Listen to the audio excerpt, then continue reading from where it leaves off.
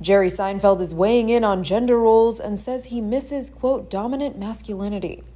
Seinfeld shared his comments on Tuesday's episode of the Honestly with Barry Weiss podcast, where he said he's nostalgic for the agreed-upon hierarchy of American culture in the 1960s and feels cultural hierarchy has, quote, absolutely vaporized in today's moment.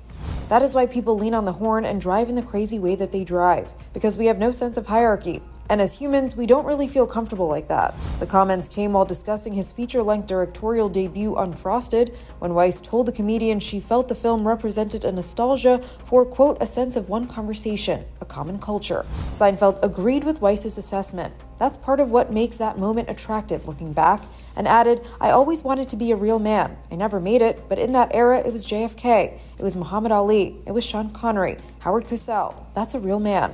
The comedian elaborated on his point, saying, I miss a dominant masculinity. Yeah, I get the toxic thing, but I still like a real man. Part of what defines that era of masculinity, Seinfeld continued, was, quote, those movements of style. I like people that have a little style in everything they do. Seinfeld cited Hugh Grant, who was also casted in Unfrosted, as an example for a real man.